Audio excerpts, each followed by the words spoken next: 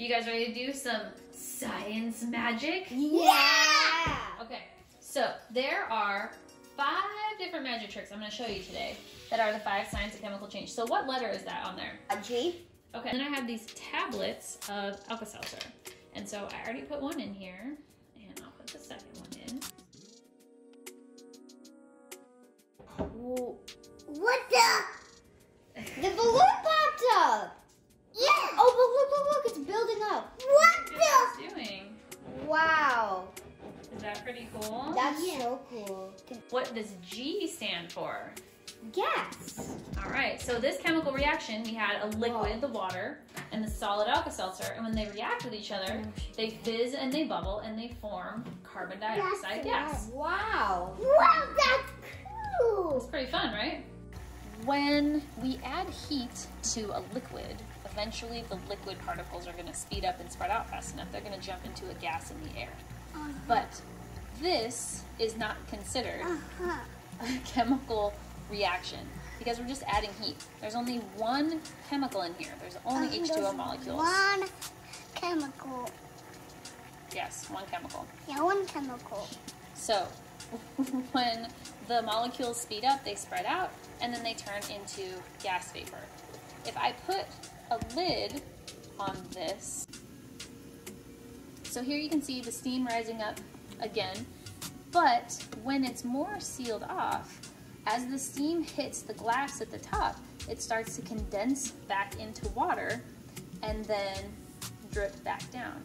And so steam is just water. There's no chemical reaction happening here because it's water molecules and faster moving water molecules that hit this and become cooler moving water molecules over and over and over again. This, on the other hand, was 2 different chemicals, the Alka-Seltzer and the water, that we mixed together, and when they did, the atoms started rearranging and recombining to form a gas and then the liquids that are left here. So, chemical reaction, new substance, not a chemical reaction, same substance, just moving faster. And if I remove the heat from it,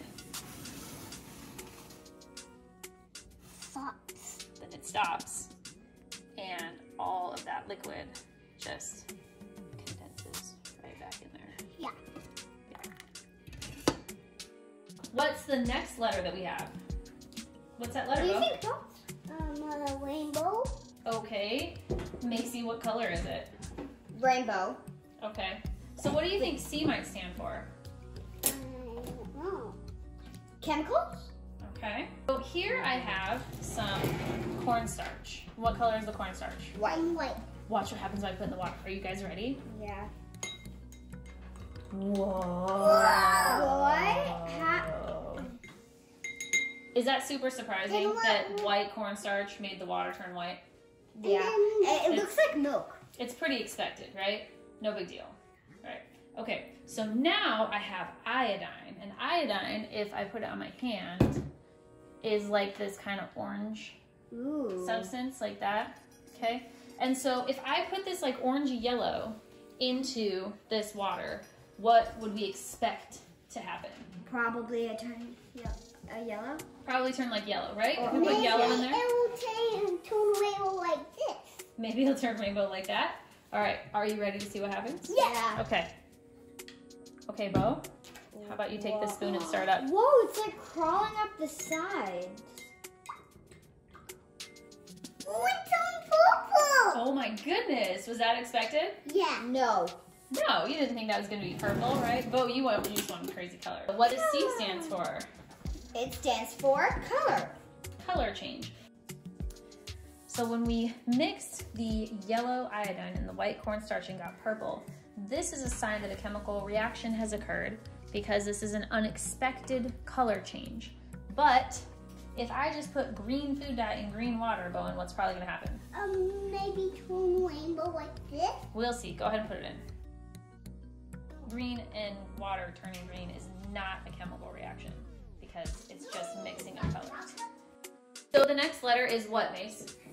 H. All right, and based on how it's written, what do you think we might see happen with the next set of chemicals? Heat. Okay, good guess. And maybe rainbow? Maybe rainbows. We'll see. Okay, so Bowen, can you tell me what is the temperature of that candle right now? 89. We'll turn it around so we can see it. All right, 68 degrees. Whoa. 103. Holy bananas, right? And one thing that can happen during a chemical reaction is that when the chemicals start to rearrange with each other, that it can get hotter or release heat. So can you check the temperature of this water? 65. Okay, and then can you tell me the temperature of these little bead things? 68. 32. I was right. Heat. Heat. Very good. So while the instant ice pack, which is an endothermic reaction that absorbs heat and feels cool, and the matches, which is a combustion reaction, which is exothermic, which releases heat and feels hot, are heat change reactions because it involves two chemicals with atoms rearranging, releasing heat or absorbing heat as they go. This just turning on a burner.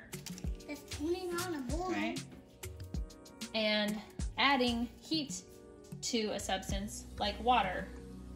This is not a chemical reaction. I'm just adding heat. I'm adding energy.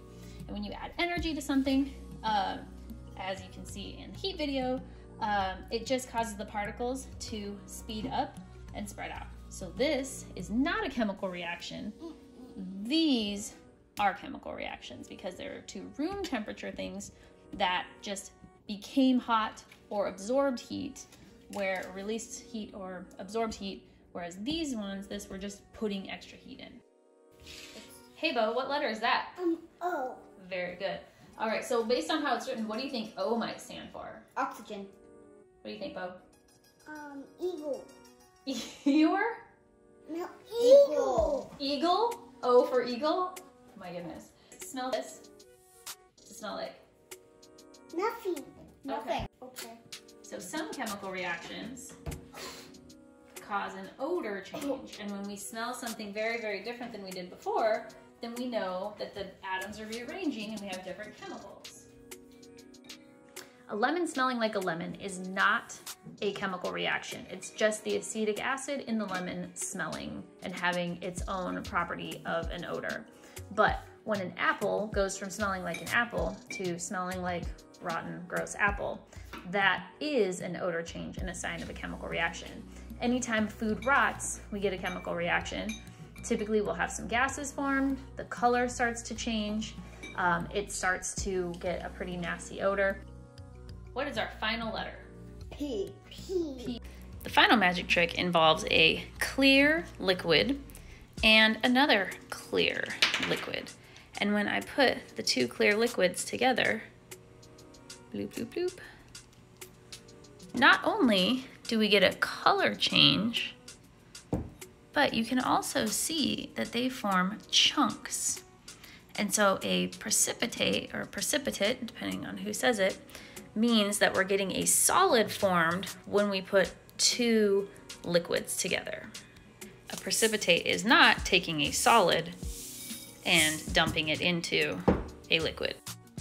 Some chemical reactions have more than one sign at a time. For example, when we digest our food, it comes out sometimes with a little bit of gas that wasn't there before, a different color, a different temperature. It usually smells different, and precipitates can be formed because, for example, babies have a liquid diet, but they still make solid poop.